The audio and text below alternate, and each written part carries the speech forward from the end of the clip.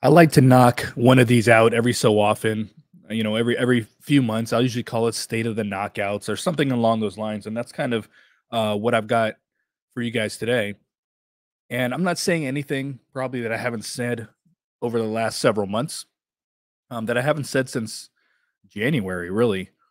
And for the sake of not repeating myself, I'm not going to go down the list of names, but if you think of last year's knockouts division and some really big names that they had on TV, those names are all gone now.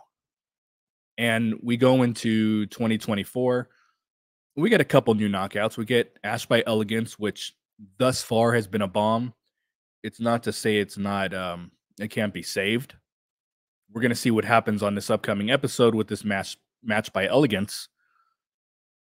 And then we got Zaya Brookside, who I think in her role has done an exceptional job. She's queen of the rubber match. But I think when she comes out, she gets a reaction. She's small, but she can work a little.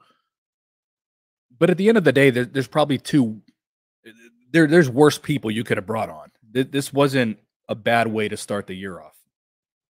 But then, as I said, we've dealt with departures, we've dealt with injuries, and look no further than Jordan Grace wrestling week to week. Now she's got a little storyline going, just wrestling people. Open challenge, fighting champion, one of the most boring storylines in wrestling, in my opinion. And every single singles champion is doing it in TNA right now, so it's not anything that special. She's the only one doing open challenges, but I mean, the whole fighting champion thing, that's what you do when you have nothing creatively. That might lead to something later. Maybe she's going to have an open challenge at Bound for Glory. I would love to see the return of Kylan King there to beat her. I don't know what her status is. I have no idea whatsoever, but that's kind of what I would like to see happen. But, Gail Kim got on I believe it was a podcast probably like a month ago. I think it was right prior to me going on my honeymoon or while I was on my honeymoon. Say, hey, we got knockouts coming. And this is the second time this calendar year that she said that.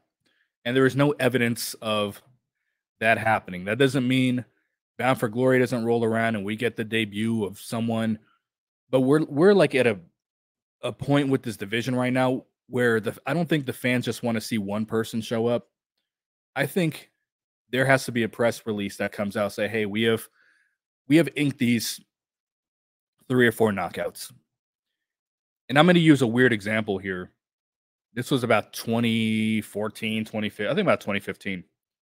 The only time in my recollection that TNA has ever announced a mass group of signings. And they weren't big. It was, Pepper Parks, Braxton Sutter, Ali, Marche Rocket, and then the 2 French dudes that were on NXT.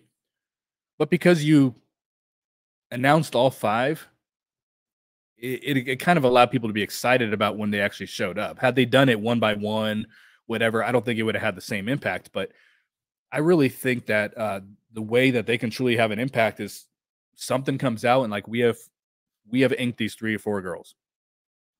I don't think people want an angle. I don't think they want a sneak attack. I think they just want help. They want to see the division have some help. You look at the Knockouts Tag Team Champions, how many times they got beat Spitfire. Clearly, they're just going to wrestle until Spitfire wins. And no one wants to see that. That is boring. And I don't know. As I said, there's just no evidence that any help is on the way this calendar year. I don't believe there's anything this set of tapings. I think that already came out by those who read spoilers. So I think we've got 2 more tapings for the calendar year. It seems like they're going a little further into 2024 doing the October tapings because I think last year they pretty much punched out after Bound for Glory. So it seems like they're going a month longer this time around, which is something fans want. So there is some opportunity for some people to come in. However, there's a lot of lamed up programming in TNA after Bound for Glory. And I don't know that there's going to be anything compelling when they eventually bring someone on. Now, right now, they're able to fill in the gaps a little bit because they've got chicks from NXT coming out, which has, in a sense, kind of saved the division. because if she was doing open challenges and it was just someone from the roster or it was just some local talent, people would be falling asleep.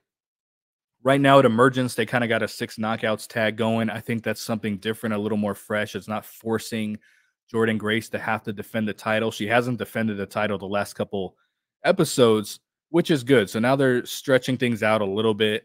The Militia haven't defended the titles the last several episodes. So they're, basically since Slammiversary, I don't know that either of them have. Well, Jordan did have the match with Rosemary.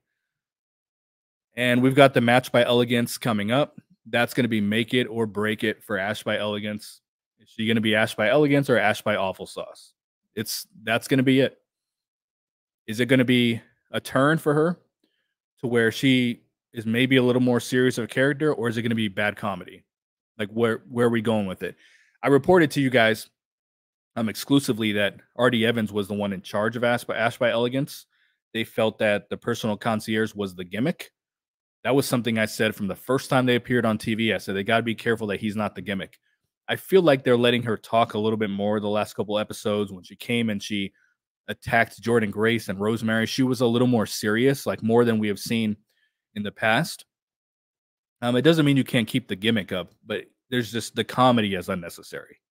Jordan Grace is not a comedy character. You don't need to be involved in comedy when you're wrestling her. And I thought their match at Slammiversary, as much as I was ready to poo-poo on it, it was my favorite match on the show.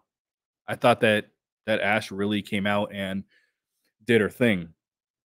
So this is going to be a really important match, this coming episode, about the direction of the division. But Lord, we need some fresh faces on the damn show. Again, the NXT stuff is saving us a little bit, but the fans would prefer some knockouts. And the crazy thing is, I would imagine, I don't know this for sure, I would imagine Jordan Grace is the only salaried knockout, the only salaried talent.